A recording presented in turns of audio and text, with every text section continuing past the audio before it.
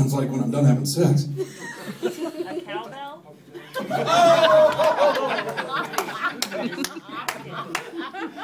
She gets shit about 10 seconds too late. Like a phone number. Who wants to go skydiving? Yeah. I've been thinking about it. I went online to the Google and looked up skydiving. And there was an ad there for extreme skydiving. Really? How does that shit get any more extreme than jumping out of a plane? But it got me thinking. And you can take the word extreme and put it in front of anything and it sounds badass, man. Like, how about extreme on-roading? Huh? Basically, you just drive at a moderate rate of speed for a long distance in average weather conditions. But if you want to throw a curveball in there, get a really, really drunk passenger that will fuck with your knob when you're not that knob, dumbass. Well, I'm not even going to talk anymore about that because she's on the knob thing. Or how about extreme diaper changing? Fucking right. I'll come over to your house, I'll feed your child some sugar and chocolate, and then time you to see how long it takes to change that diaper. That could get messy. I don't know. But, hi. How's it going? I don't like skydiving, and I've never been, and I never will, so. But I did have to fly last week, and my favorite part about flying is that when you get on the plane, right there, and then, like, right when you get into the coach area, it's called Snob Central, or first class, or whatever, and the great thing is, you ever try to talk to those fuckers when you're walking through there? You're like, hey, you got some leg room, and I did it, and this one guy goes, awesome, like the extra $40 fucking you spent turned your Timex into a Rolex. Congratulations, asshole. And then you get into Freak Show, which is coach, and right before you take off, the flight attendant slams that curtain shut between you and first class like there's some really awesome party up there and you're not invited. But you're looking, and they got two little gaps because they can't get a fucking curtain to fit the thing, and you're like, man, I don't see any movement. Something's got to be going on up there, though. It kind of reminded me of watching Stephen Hawking give a lecture. Oh. Yeah, right. Is that okay? Hey, who's ready for Iowa football? Yeah? Yeah? Yeah. Yeah, my favorite part is watching the new freshmen tailgate for their first time. That's a fucking sight. Because they're the only ones left in the parking lot when everybody's at the game. Where'd everybody go, huh? So I really? And the girls are like, oh my God, I don't even know where I am. Who's this guy? And he's like, I can take care of you, girl. She comes in, the girls are walking up to everybody. Do you know John? You know John? I'm like, yeah, John's over that way. Thank you so much. Guys, John's this way. Right? And then they start walking, and she's like, oh, beer bomb! Yeah! The guys are like, I will carry you. Where's your boots? All right, let's do this, you know. But that's the same girl that's talking about how awesome her boyfriend is while she's at the tailgate. I got the best boyfriend. He's in Iraq. Guys are pigs. He's the only good guy in the world. Huh. Then you go to the club that night, and that's the same girl grinding on her crotch. And you look, you're like, no shit. And I was in Iraq, so I kind of feel like, I feel for those dudes over there. And the only thing I could think of was I gotta mark this girl somehow. So the other guys know, like, this chick's crazy. So I reached into my pocket, and all I had was a mayonnaise packet. So I tore it open, and right on her back. What?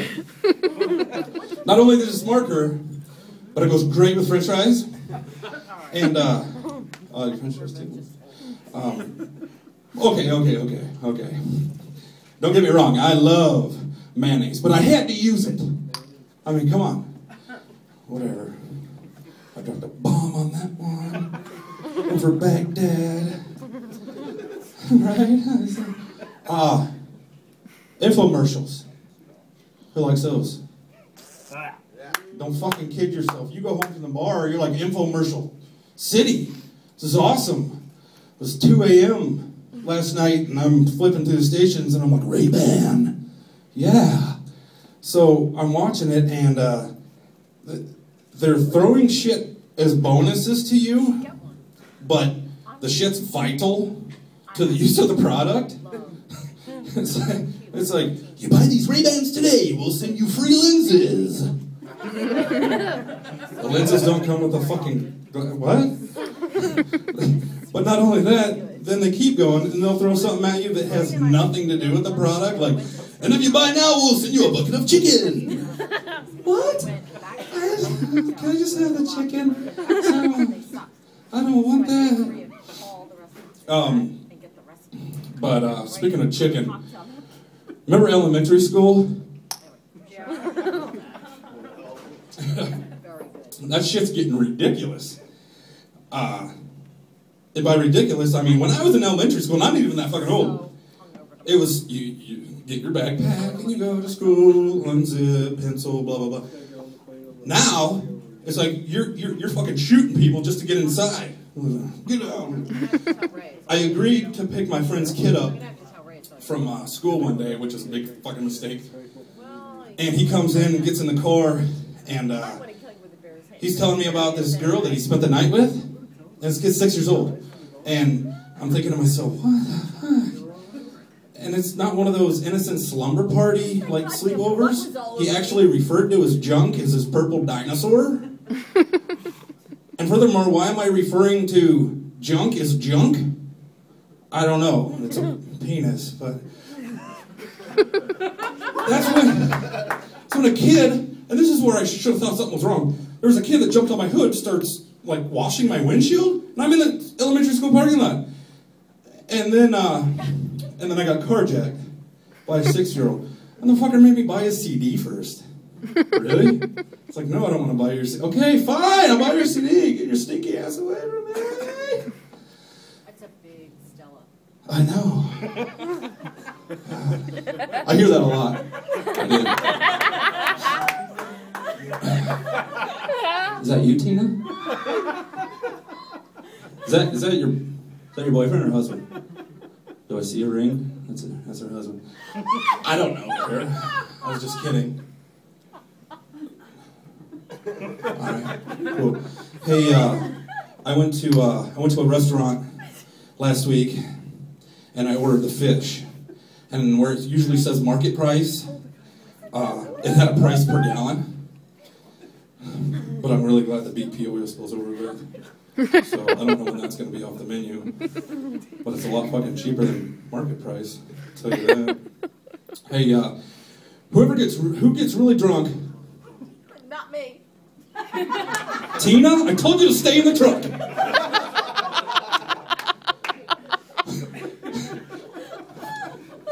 Well, Tina and I get really drunk. And then when we wake up, we fight over who gets the first fucking cup out of the Brita pitcher. And then it takes 30 minutes to fill the fucker back up. And that starts a whole nother problem because I don't want to drink out of the tap.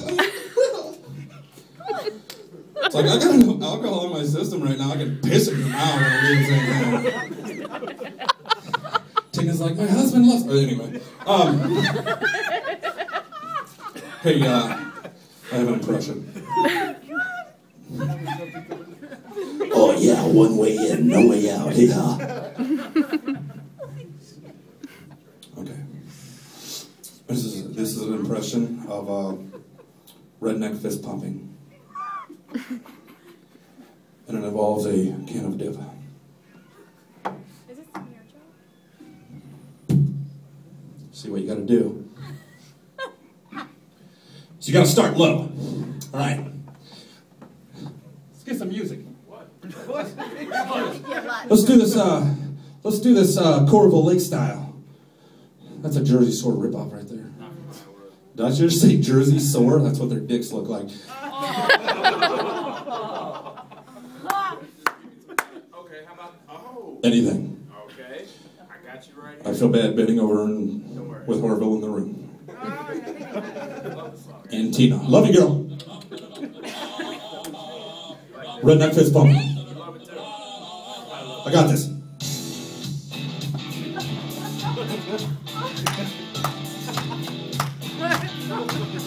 Redneck fist bump, y'all. Let's go.